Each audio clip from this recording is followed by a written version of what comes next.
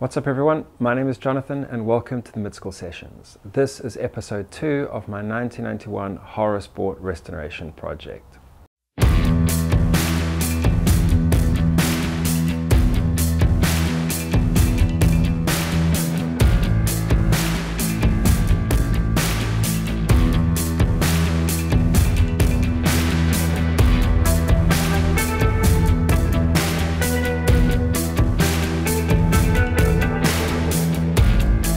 If you haven't seen episode 1, please make sure you check it out. In that video I talk about the history of the Haro Sport and also explain why I think these bikes are so influential in early mid-school BMX history.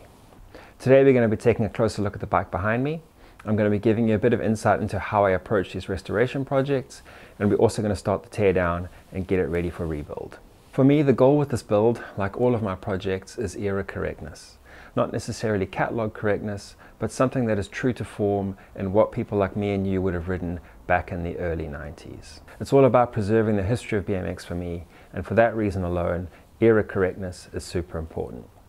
So with that in mind, let's take a look at what I've bought, let's check out the condition of the bike, and let's get started with the restoration.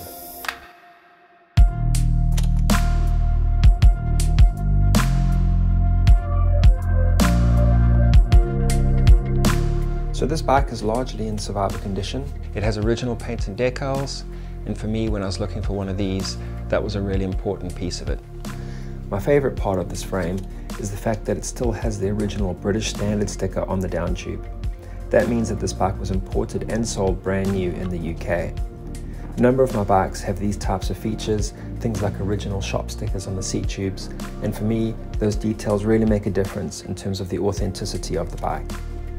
There's a good amount of wear and tear, but I like the story that tells, and for a 32-year-old freestyle bike, it's in decent shape. So many of these bikes have been refinished over the years, and a lot of them are actually not even 91s. They are later models that have been refinished and restickered to look like 91s. This bike also has the original Peregrine HP48 wheels. They're a little bit dusty and dirty, but from what I can see now, they look in pretty good condition. It also has the original Haro seat post and Fusion double seat post clamp, as well as the original Fusion pedals, cranks and Fusion sprocket. So a lot of parts there that kind of show this bike is largely untouched and has survived in its original form. There are, however, a few other parts of the bike that aren't era correct. Things like the bars, the grips and the gyro are all from a later era and will need to be looked at as part of the restoration. The stem is actually off a Haro Airmaster, and while I do prefer it, this one's been polished within an inch of its life. I really do not like polishing survivor parts, and unfortunately this one has had that treatment.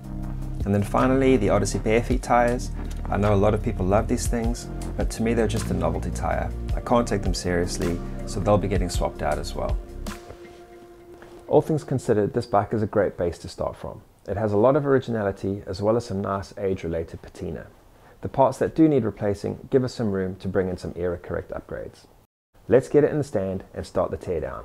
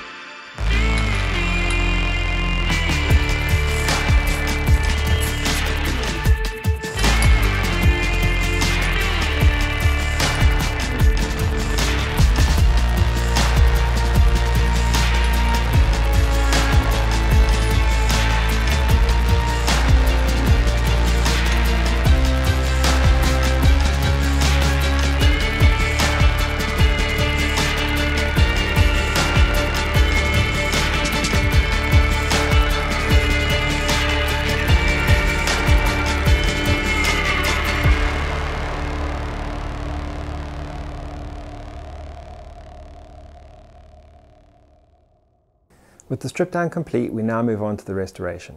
In taking the bike apart, there were no issues. Of course, there are some components there that will need cleaning up and restoration, but there was no major damage. This is one of the cleanest sets of HP48s I've ever come across. They do not have a single wobble, dent or flat spot, and after 32 years as freestyle wheels, that's really impressive. One of the things I noticed when I was looking for one of these bikes to restore is how many of them are incorrectly listed online. It doesn't matter if you're looking on eBay, Facebook Marketplace, or even the BMX Museum. You often see Bash Guard Sports listed under the incorrect model year. I think this is because so many people use the decals or even the paint color to try and identify the year of the bike. And with so many of these bikes having been refinished over the years, a bike only needs to change hands once or twice and the new owner can't be sure what year it is. To help with this, I've pulled together some blueprints. So if you have a Bash Guard Sport or are looking to buy a Bash Guard Sport and aren't confident in identifying the model year, hopefully this helps. It's by no means a comprehensive list of all the differences in the bikes, but what it will do is give you some key indicators that can help you age a Bash Guard Sport without relying on the decals or paint color. 1990 was the first year of the Bash Guard Sport, and there are three things to look out for in identifying one of these models. Firstly, it was the only year to have a coaster brake tab, and this can be found on the lower left chainstay. Secondly, the seat tube gusset was a flat plate similar to those found on the 89 and 90 Haro Masters. Finally, this model had a unique fork, but the easiest way to identify it is by looking for a peg boss halfway up the fork leg. 1991 was the first year where the Bash Guard Sport was officially released. There is one unique feature to this model year that can help you identify it. That is the peg boss on the frame. You can find this where the chainstay meets the dropout, and no other year of Bash Guard Sport has this feature. Other updates included the new wing seat tube gusset. This was made from an oversized piece of tubing and the profile resembled the shape of an aircraft wing. This feature carried through to future years. There was another update, and this was a unique fork with tapered legs and a peg boss low down near the dropout. The 92 model remained largely unchanged, however Haro made the decision to remove the peg boss from both the frame and the fork. In 93 and 94, the frame remained unchanged. However, you can identify these bikes by looking at the fork, which is paired with the frame. In 93, they reinstated the peg boss on the fork low down near the dropout. The 1994 fork had a tiny dropout, which also included a cutout just below the fork leg. This dropout was incredibly weak. Mounting a peg would almost certainly result in bending or breaking. Haro took note of this weakness in the fork, and for 1995 they launched a brand new mega fork. This fork was oversized with straight legs, bigger dropouts and a cutout for the pegs. The frame also received a small update. This model has a tab welded to the drive side of the bottom bracket designed to accommodate a chain guard. It's worth noting that people often remove these tabs when refinishing these frames. As I mentioned, those blueprints don't contain every difference between the model years, but what it will hopefully do is give you enough information so that if you are shopping for a Bash Guard Sport, you get exactly what you're looking for.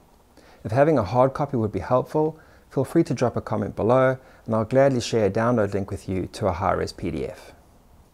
In the next episode, we'll begin the actual restoration. I'll be going through the components on the bike and showing you some of the techniques I use to restore them back to original finish. I'll also be introducing you to some of the era-correct upgrades that I plan to make to this bike. If you've enjoyed watching so far, please make sure you like and subscribe. Doing so really helps with the algorithm and ensures that other like-minded people who are also passionate about mid-school BMX get to see this content. Thank you for watching and see you in episode 3.